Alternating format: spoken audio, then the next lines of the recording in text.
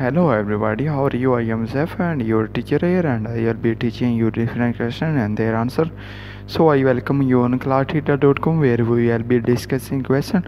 So let's get on the question. So our today's question is, what is 4 divide 5 divided by 2 divide 3 simplest form?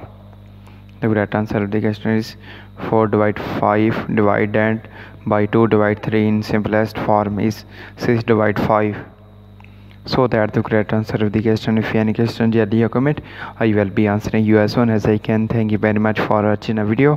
Please do not forget to like, share and subscribe our channel. Until next question, bye bye.